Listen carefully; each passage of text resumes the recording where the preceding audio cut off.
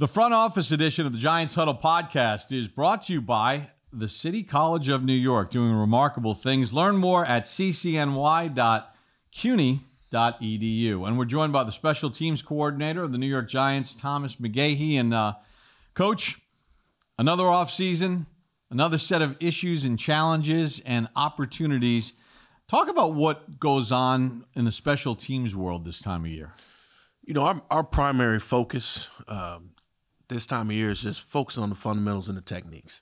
You know, trying to figure out what we did last year that was good and build on that, and then the things that we need to get better at, focus on that, and try and get those situations shored up, and just get better. You know, you're acquiring acquiring new talent, bringing those guys in, getting them acclimated, and really trying to forge our units forward and just get them better. And that's our mantra is Kaizen in our room. It's the active continuous improvement, and we're just trying to get better. That's it. What were some of the things, some of the takeaways that you felt you did well last year that you'd still like to improve upon even more? You know, obviously you look at probably the highlight of our season was Graham Gano. But we need to do a better job as far as protection for him. Covering kicks was an issue for us last year, and we need to get better at that. You know, if you look at the past years prior to last year, we were pretty good at covering kickoffs. We were either 1 or 2 in the league for the last 2 or 3 years, but last year we took a step back. So, we kind of addressed that this morning in the meeting, and that's something that we're really looking at this offseason, just getting those pieces in place to get better at covering kicks and punts. And that's something that we have to get better at. As you added new players to your roster, and as Joe Shane's bringing in players and Coach Dable, obviously you're weighing in on, hey, do these guys play specials? How well do they play specials? Are those some of the things that are very important when you're looking, especially at the bottom third of your roster? Absolutely. We talk about this all the time. When you build your roster, you build it from the top down, the bottom up. And you're only as strong as the bottom of your roster, because at some point in time, guys are going to get hurt at the top. So you have to have guys in place. Our job is to develop the bottom part of the roster. When I say our job, the special teams coaches, our job is to develop that bottom part of the roster and then graduate them and put them in a position where when they get to the top of the roster, they can make plays. And if anything happens at the top, but there's no fall off. So again, you have to have value on both sides, being able to play on special teams and on offense and defense. It's interesting because offensive coordinators, offensive coaches deal with offensive players, defensive coaches deal with defensive players. You literally have to coach players across the entire roster. What is that dynamic like? It's fun. I enjoy being around the players. I enjoy teaching. I enjoy the relationships. Because at the end of the day, it's what it's about. When your team becomes tight based upon the relationships that you have with the players.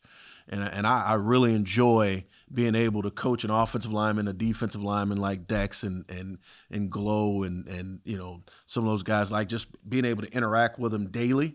And it's just different, and it makes that, I'm the special teams coach, and my job is special. And I take that seriously. And I enjoy it. I really do, because you get a chance to really touch everyone, even, Tyrod and DJ, and you get a chance to really interact with those guys, and it's fun. I love it. And as the season goes on, as we know, even in the off season, but as the season goes on, there's constantly cultivation at the bottom of the roster. Players get hurt, guys get waived, guys get signed, and then you have to incorporate them immediately into what you're doing. What are some of the keys to doing that well? Keeping it simple. We have a sign in our room that says "Do simple better," and that's what has to happen, because you have so much turnover. Unfortunately, a lot of times, like when you have injuries and you have to, you might get a guy in on Wednesday and you got to have him ready for Sunday, or you might be told on Friday, hey, this guy got to be ready based upon something that might have happened on Thursday. You know what I mean? So it's always something that you have to be ready for, and we stay ready for that. That's kind of our job as a special team staff. We're always ready to make that midstream adjustment. because if you can't make the midstream adjustment, you'll drown. So we got to always be ready, and we keep things simple so the guys, when we put them out there, they can play fast. One of the areas of emphasis this offseason as far as building of the team is adding some more speed. You guys have added a lot more speed in all different areas. How valuable is that as far as special teams? To me, it's the most important. Like, when you look at our division and the guys that we're going up against, there's a lot of speed in our division. And for me, when you think about execution and playing at a high level and doing those things, you have to be able to match up within your division. So if you want to win your division, you have to match the speed or surpass the speed in your division. So, acquiring guys that have speed, particularly for me, when I think about it, big speed, you want big guys that can run fast because this is a big man's game. Anytime, the more speed you can get, the better. It's interesting because these kids get drafted and they've been studs at their schools. And even the guys that are undrafted were, frontline starters. How do you test them early this time of year, and especially when training camp arrives, to find out, what they have inside as far as special teams are concerned and how willing and able they are? You won't find out till you put the pads on. Like, we're running around, it's cute, and everybody catches the punch, right? Everybody looks great, but you don't really find out, because a lot of guys will show up now, and you're thinking, oh man, this guy's gonna be great, and then there's some other guys you're like, I don't quite know about that, and then when the pads come on, they flip. The guy that's physical, that can run, he shows up because he'll hit somebody, and then the other guy, he looks pretty in shorts, but all of a sudden he disappears because he's not physical. Right? So, again, this is a physical game for big, fast, strong guys. And, again, like at this point in time of the year, it's just more of everybody's kind of getting acclimated to trying to figure out, trying to learn. It's more teaching than anything. And you can't, fall in love with a guy in shorts because the game is played in pads. The return aspect of it, with the way the rules continually get changed and with where they move the kickoff to and touchbacks, and there's a higher number of touchbacks, is punt returner becoming more important than kickoff returner because most of them are sailing through the back of the end zone anyway? It's extremely important. For us, it's a little different. When I say us, being in the Northeast, like, you still have to have a legitimate kick returner, because in December and January, into November, the ball's not going to fly as far because it's colder.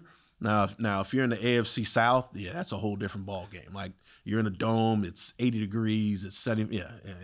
You might have 100 touchbacks by one kicker, but it's different up here. But I agree with you. The punt returner is extremely important, and he has to be someone that's reliable.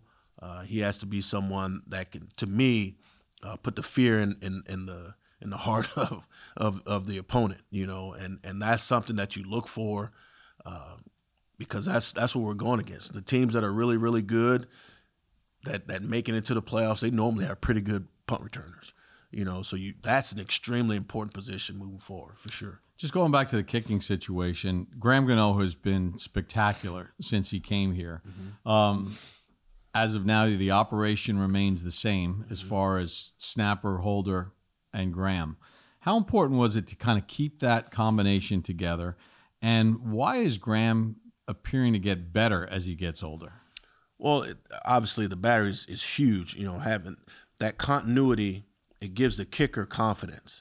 And I think, as Jamie got here and he started to get better as a holder, it gave Graham more confidence. And Graham he's aging like a fine wine. You know what I mean? It's just, and he's very confident in who he is. And the beauty about having a veteran kicker is the ability to self-correct and like instantly self-correct. Like knowing that, okay, the reason why this kick didn't feel the way it's supposed to feel is because of X, Y, and Z. And he knows exactly what he needs to do and how he needs to do it. And that part of it is huge. When you get into year 13, 14, it's you kind of know what you're doing. And it's not that I manage Graham. Like, I don't do a whole lot of, when I say coach him, I don't do a whole lot of coaching with him. I do more managing than anything. because he knows what he's doing. He knows how he's doing. All the guys that I've been around in the past, once you get to this point in your career, like you become a manager of that guy. It's not a whole lot of coaching going on. Coach, we appreciate a couple of minutes. Best of luck this season, and thanks for joining us. Absolutely. Thank you, guys. Thomas McGaughey, the special teams coordinator of the Giants, joining us on this edition of the front office edition of the Giants Huddle podcast. It's brought to you by City College of New York, doing remarkable things. Learn more at ccny.cuny.edu.